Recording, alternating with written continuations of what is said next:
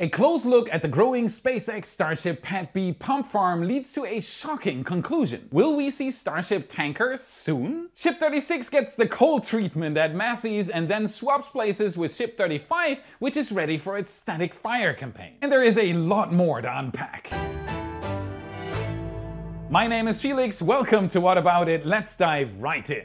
Starship updates. On Sunday, Ship 36 had its round of cryoproof testing at Massey's. These tests are crucial procedures to validate the structural integrity of a spacecraft's tanks and systems under extreme cold temperatures. The successful completion of this test marks a significant milestone in the development of Ship 36, bringing it one step closer to its intended launch. In the early hours of Tuesday, we saw Ship 36 being rolled back into the Mega Bay after its return from the test site. So with Ship 35, Ship 37 and the growing Ship 38 in there, things looked like it was getting crowded once again. But wait, something's missing in here. Where did Ship 35 go? SpaceX swapped Ship 35 and 36. While 36 returned from the cryoproofing test, its older sibling took a ride over to Massey's. This ship's going to do a static fire test. And this static fire test was long awaited, as SpaceX was still hunting down the reasons that led to the early demise of the previous two Starship Block 2 test candidates.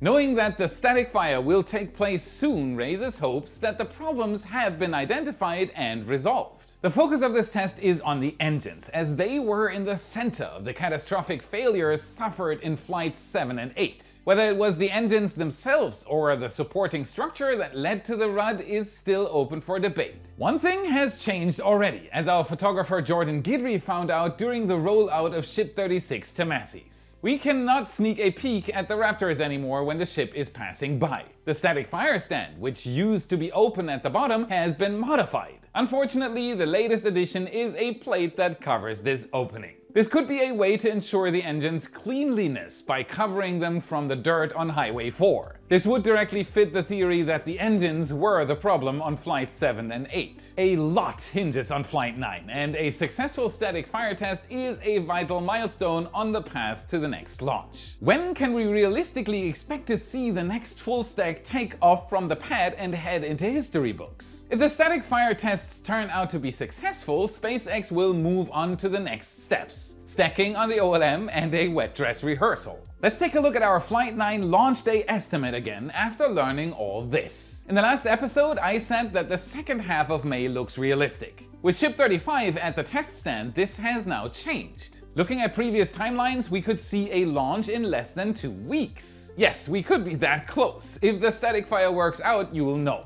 If not, patience is a must. With starships going back and forth to Massey's, another test candidate's reappearance is eagerly awaited. Test Tank 17 remains elusive after it was briefly spotted outside of the Star Factory. It has since been brought back inside. What makes it so interesting is that it is likely a test article for the upcoming Block 3 boosters. At the Massey's test site, the newly constructed Can Crusher 2.0 is waiting to put the test tank through its paces. This test campaign is exciting because it is designed to prove the concepts developed for the Block 2 boosters. What we will see is the physical start of the next generation of Starship. A few keen-eyed viewers pointed out that Test Tank 17 has large vent-like openings near the top. They asked if those could be lunar Starship descent thruster openings. Sadly not, my friends. Those openings are for pusher rods on the new Can Crusher 2.0. This way it can apply pressure in even more ways. Let's head over to the ever-busy launch site, specifically Pad B. After mainly discussing the tower, the trench and the launch mount for weeks, it's time to take an in-depth look at an essential area of this new launch infrastructure: the tank and pump farms. Keep watching until the end. This look at the tank farm holds a massive clue to the immediate future of Starship flights. In fact, it might be the craziest sign we've missed so far of how Starship development will continue. Pad A taught the boffins at SpaceX a lot of valuable lessons. One will always be remembered as the concrete tornado. If you launch a Starship from a slab of plain concrete, you will end up with a huge hole in the ground.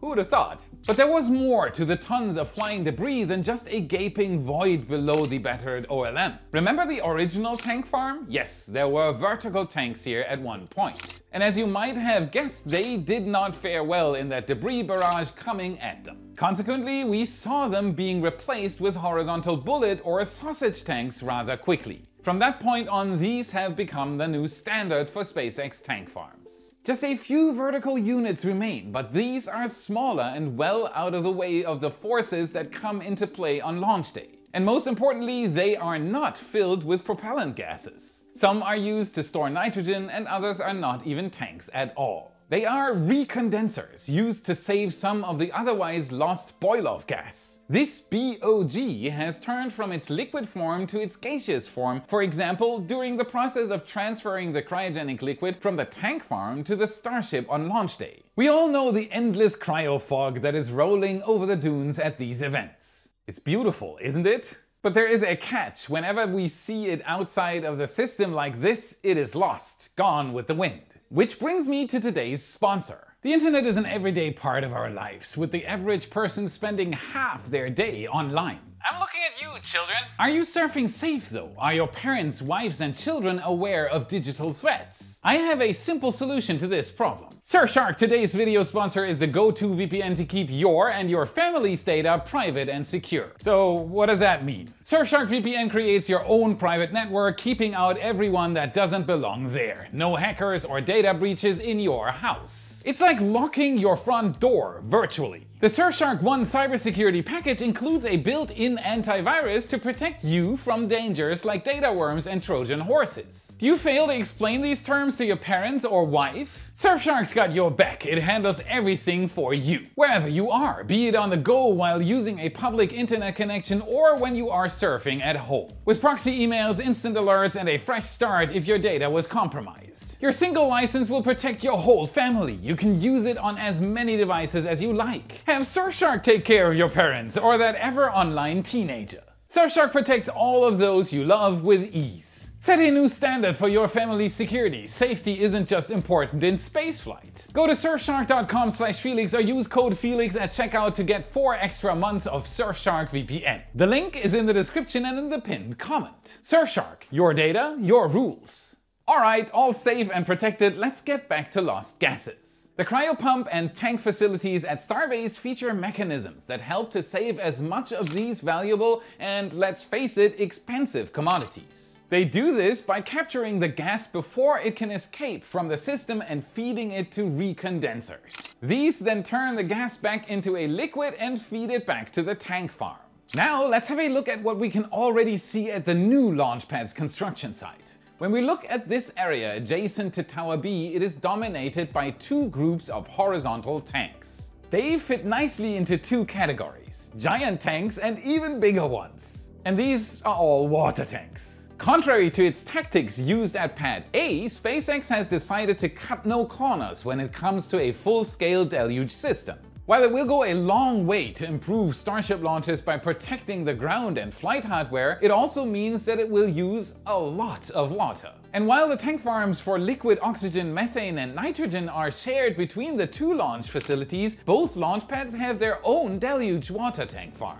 If we just look at the launch site from above, we can see that there is more than one reason not to share these tanks. One is that the pipework for this connection would have been excessively long and complicated due to the property's odd shape. The other is just as obvious. Pad A's deluge water tank farm is small compared to that of Pad B. So before we take a closer look at the water tank farm at Pad B, let me say that creating a Y episode is a team effort. You as a viewer are very much part of this team and you can help us out easily. Our channel metrics show over 4 million returning monthly viewers who have not subscribed yet. Help improve the channel and double check that you've hit the subscribe button to stay up to date with our updates. Like this video if you appreciate the content and become a Y supporter for extra content. Secure your access to up to 7 picture galleries per week, satellite, aerial and ground photos and 3D animations, chat with me and gain more insights on the topic you love. The entire team is waiting for you, you rock!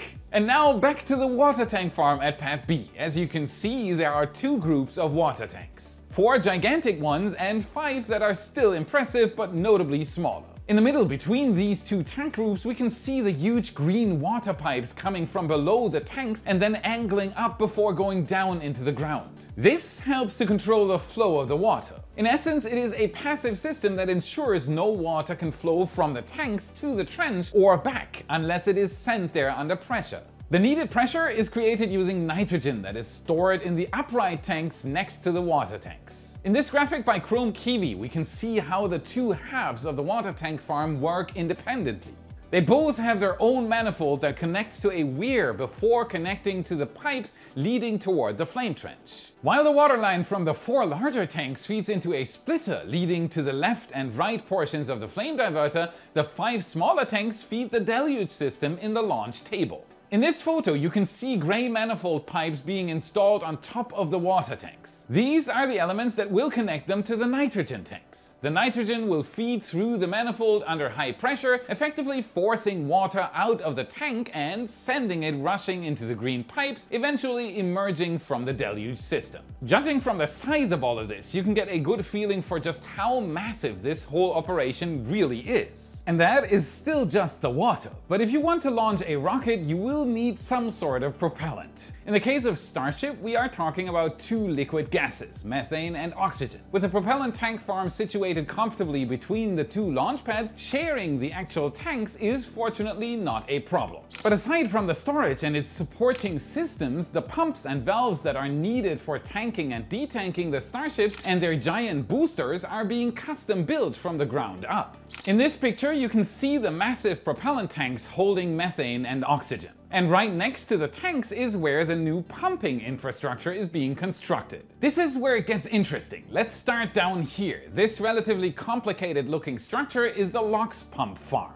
This is where the liquid oxygen is pumped from the tanks and sent toward the ship and booster in a supercooled, highly pressurized state. As you can see, there are 9 units sitting side by side. Some are still missing components such as pumps and motors, but the structure is advanced enough to talk about it. So here we go. Take a look at these manifolds on the upper side of the pumps. They connect the pumps to form 2 groups. Now here comes the way more interesting than you might think part. We found something. One group serving the booster has 5 pumps, while the second group with 4 pumps should be dedicated to the ship. Now this decision seems a bit odd, given that the booster needs more than double the amount of propellant. So why did they go for a 5 and 4 configuration? Wouldn't it be smarter to split it 6-3, thereby better representing the amounts of liquids pumped into 2 respective parts of a Starship full stack? Do you know? Here's the surprisingly simple answer. They are looking into the future and it is coming fast. The soon-to-come Block 3 Starships will be stretched and their tanks will grow. But then the coming Block 2 or V3 Super Heavy boosters will do just the same, so that can't be the reason, right? What else would shift this ratio? A Starship tanker variant is the likely reason for this decision. It will take much more fuel than a normal Starship. We know that this variant is needed to give Starship the capability of reaching the Moon, Mars and beyond. It is also becoming increasingly urgent to bring this variant from the drawing board to the launch mount. Artemis 3 is on the horizon, and without the HLS Starship variant, there won't be a moon landing. No tanker, no HLS, no moon landing. Simple as that. But when can we expect to see this Starship variant? Tankers will appear soon, and the first sign of them should become visible on their nose cones. So we'll keep watching out for unusual nose cones appearing behind the windows of the Star Factory. How will SpaceX design the connectors for these prototypes? Yes, plural. They will need to build 2 Starship prototypes capable of propellant transfer to demo the process. At least one of them needs to be a tanker, the second could be either a tanker or a Starship with orbital refueling capability. Exciting times are incoming. What do you think? How long until we see tanker Starship hardware? Best guesses in the comments. Let's see who gets it right. I believe in less than 3 months from now. The tanker's outstanding features are the interface hardware and, of course, bigger or additional tanks. These things are space freighters carrying propellant up to the Starship fuel depot. And yes, the fuel depot is another variant we still need to see being built. Coming back to the topic of the pumps, when you consider that tankers will not only make their debut shortly, but also become a frequent occurrence, this is a good reason for splitting the pumps into groups of 5 and 4.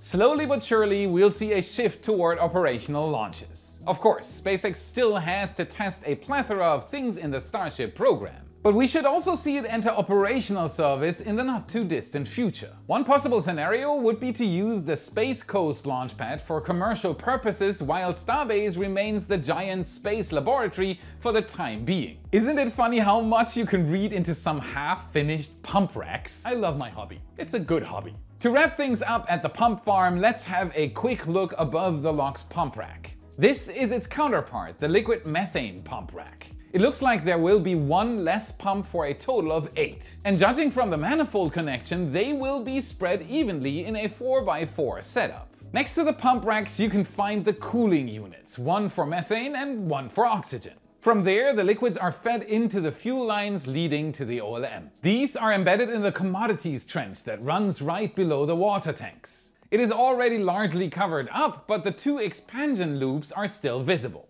These are built in to compensate for the contraction and expansion of the pipes that occur due to the massive temperature changes. These pipes flex. Now you're a rocket tank farm pro, you're welcome. You know what is even cooler than a massive change in temperature? A massive change of perspective. And what better way to get a new perspective than to take flight in a helicopter? Check out redlineheli.com/Felix for a once-in-a-lifetime experience and $25 off flying in a helicopter above Starbase. The Redline Heli team is waiting for you. They'll show you the same views our photographer gets on his Starbase flights. Give it a try. And now to something completely different. Let's talk Kuiper. Last Tuesday was an important day for the fledgling Kuiper project. The first 27 satellites of Amazon's Kuiper broadband internet constellation launched aboard an Atlas 5551 rocket provided and operated by United Launch Alliance. While in itself this sounds like good news, Amazon is in for a serious challenge if it wants to develop Kuiper in a fully operational system made up of a total of 3,326 Kuiper satellites. As we've reported before, Amazon needs to bring at least half its constellation into orbit by July 2026 in order to secure its license by fulfilling the requirements set by the FCC. To meet that requirement, they would need around one launch of 27 satellites per week. This sounds crazy, but a main competitor is showing that this is indeed possible. I'm of course talking about SpaceX and its Starlink constellation. The reality is harsh, but just as Amazon launched its first Kuiper batch, SpaceX launched batch 250 of its Starlink constellation just 2 days prior. With this launch, it now consists of more than 7,200 operational satellites. If this were a 100-lap race, SpaceX would be leading by more than 99 laps at the time Amazon puts their car on the track. Overtaking at this point is out of the question, but Amazon really needs to focus on satellite launches if it wants to persuade the FCC to grant it some extra time to deploy its constellation. They will need that extra time as the only provider offering the capability and cadence to fit Kuiper's needs is SpaceX, and Jeff Bezos will at all costs try to avoid their service. With all the talk about mega constellations, I want to bring something into perspective. Right now, there are around 12,000 active satellites circling Earth. Over 7,000 of those are SpaceX Starlinks. Now here's where it gets crazy. Estimates see the number of active satellites possibly grow to 60,000 by 2030. Wait, what? The second New Glenn flight is on the horizon. One more major milestone was achieved on April 24th when Blue Origin successfully performed a full-duration 15-second static fire test on the upper stage's 2 BE-3U engines. During the test, the engines achieved enhanced performance, increasing the maximum thrust to 778 kN per engine, which slightly increased the payload weight limit. The BE-3U is a liquid oxygen, liquid hydrogen cryogenic rocket engine, and a close relative to the BE-3PM engine that is used to great success on the New Shepard rocket. So Blue Origin is speeding up. The question is just if it's fast enough. That's it for today. Before watching the bloopers, remember to smash that like button. Subscribe for more. This is what fuels the algorithm, and this is how you can help us for free. Check out our epic shirts in your favorite Space Nerd store. A new Raptor design and our brand new Mechazilla fan club design are both up. Link is in the description and in the card you should see now. Also check out our print store at shop.whataboutit.space to buy a picture for your favorite wall. A significant amount of every purchase goes directly to our photographer. And if you want to learn more about SpaceX's history and why Starship is skipping leg day, watch this video next to continue your journey. Thank you very much for watching, and I'll see you again in the next episode. Sorry. After mainly discussing